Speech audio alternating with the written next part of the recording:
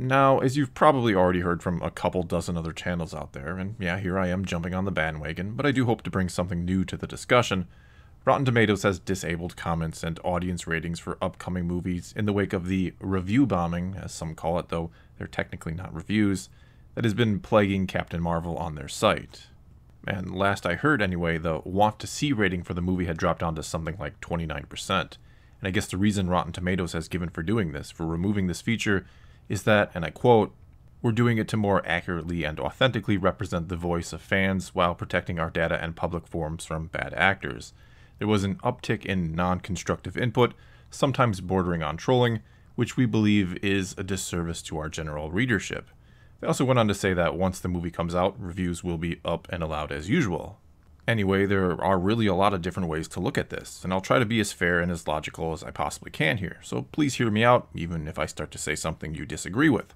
Because, well, one of the things to take away from all this is that people nowadays really don't want to have to deal with or listen to those who have a different opinion than them. We've gotten to the point where if someone starts to say something we don't like, we just try and shut them down, and or look for someone who will say what we want to hear and reaffirm our beliefs, which obviously is very dangerous. It's dangerous to close your mind to other views, even if you never will or could agree with them, because it inhibits your ability to learn and grow as a person, and to be able to understand and be empathetic towards others. And worse yet, the more you try and ignore or silence people, the louder and oftentimes angrier they'll get, especially when you just dismiss their ideas or beliefs out of hand, or claim some type of unproven moral superiority over them, or just label them as haters or even worse.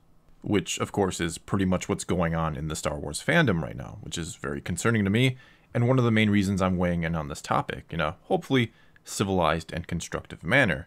Because right now you have fans who haven't been enjoying Disney Star Wars, or maybe don't like one particular movie, and they're voicing their disapproval, only to get met with people on the other side telling them anything from Star Wars is changing and they need to deal with it, or that the real reason they don't like it now is because they can't stand that there's a strong female lead, or any number of other claims that are both wrong and tend to provoke a response. Because, surprise, surprise, people don't like to have their views misinterpreted, or have their arguments construed to make them out to look like bad or ignorant people.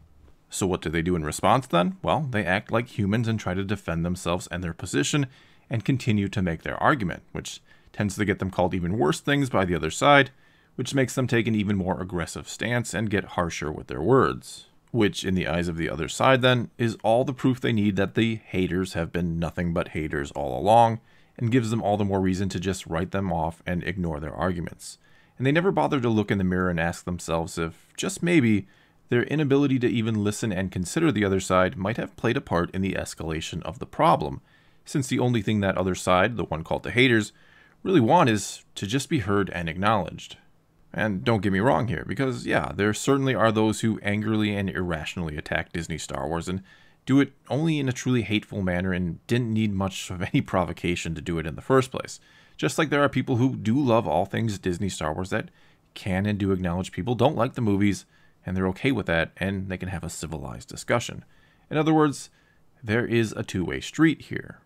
And by now you might be wondering, what does any of this have to do with Rotten Tomatoes and them changing one of their features? Which, don't get me wrong, they certainly have every right to do. Well, the real problem here is that this is likely only going to be seen as another attack against, or maybe a victory by since they got a response, those who do not want movies within the franchises they love and have loved for years to be used as propaganda by people with very one-sided political or social agendas. Basically, it's only going to make things worse.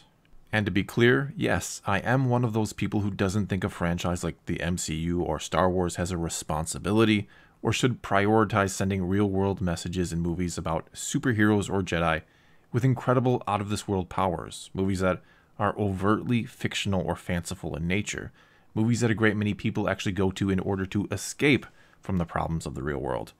And to be honest here, I don't know exactly how much in movies these days is an actual agenda, or just gets perceived that way because we've been conditioned to look for it now, if you will. Anyway, perceived or real, though let's be honest, there is some of it in some movies, like it or not. The reason why these franchises, who seem to be embracing this, may ultimately suffer if they continue this trend, and why fans will revolt against them, is not necessarily because they're against the message, but because being force-fed messages that they already agree with is not why they go to these types of movies in the first place. And this is what fierce advocates of inserting these messages in movies can't or don't want to believe or understand. There is a huge difference between being opposed to something and not wanting to actively or monetarily go out there and support it. People aren't passing on seeing Captain Marvel because it's apparently going to promote strong female characters. They're passing on it because they don't want to pay their hard-earned money to see a movie that makes a point they feel doesn't need to be made in a superhero movie of all things. Because any good, rational person in today's world already agrees that all people should have equal rights and can be strong no matter what race or gender they are. They don't want to pay to see a movie that's telling them something they already believe. And if they're not rational people and don't believe in equality for all, then Captain Marvel isn't going to change their mind. And if any young girl or boy needs a movie like Captain Marvel to tell them they have worth, then those within their life, and society as a whole, is truly failing them. And I don't think we're taking the problem seriously if we're leaving it up to a movie to begin to fix the issue. And what people are actually upset about is not superhero movies with female leads. It's that entertainment is becoming the new political and social battleground. The place people go to for a reprieve from all of that has become the new front of the culture war. And that is why people are willing to go to Rotten Tomatoes and review bomb a movie like Captain Marvel, not out of hate, but as their own form of activism about what they see happening in the film industry. And, as you may know, Brie Larson, who of course plays Captain Marvel, has come out and said that the movie is her form of activism. So why can't people counter with their own voice and be heard as well? And look, I don't support people who get irrationally angry, but I do support their right to do so. Because it's scary when people get silenced for saying things that are deemed hateful or unacceptable, because who exactly gets to decide the definition of those things? Who gets to say what's hate and what's just criticism? Even here on YouTube, there's talk about removing the thumbs down or downvote button because, as they see it, it can be used as a form of weaponized hate when people downvote something in mass. And instead of asking if there's a reason why people are doing that, why people in huge groups are against something, well, we'll just remove their ability to be critical instead of getting to the bottom of the matter. And as someone who is a content creator here on YouTube, I am completely against them removing the downvote button. Why?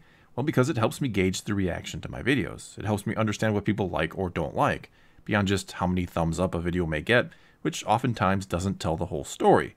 Because I've had plenty of videos that get a ton of thumbs up, but they also get a ton of thumbs down, relatively speaking, which lets me know people had a very strong view or opinion both ways on a video. And not to veer off course here, but in theory, the concept behind the internet is a truly great one. It's a place where anyone and everyone can go to interact with others and share their views or stories. And as I've said before, the best part about the internet is that it allows everyone to share their opinion. And the worst part about the internet is that it allows everyone to share their opinion. Because instead of using the internet to look for facts and uncover the actual truth, we tend to use it to seek out others who will just tell us exactly what we want to hear.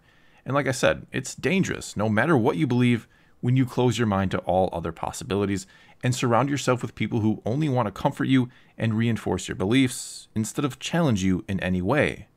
And before I get any more off topic here, I'm just going to wrap this up and say that Rotten Tomatoes can do whatever they want with their site. And I understand if they don't want their platform used to just hate on a movie before it even comes out. That's really not the point of what they're trying to do. However, it does say something when so many are willing to rally around something and go on the attack, if you will. And to ignore it doesn't make the issue they have go away, it only reinforces their resolve to come back. Well, that's all I've got for this time. Now it's your turn to tell me what you think about anything or everything I had to say in this video. And until next time, thanks for watching.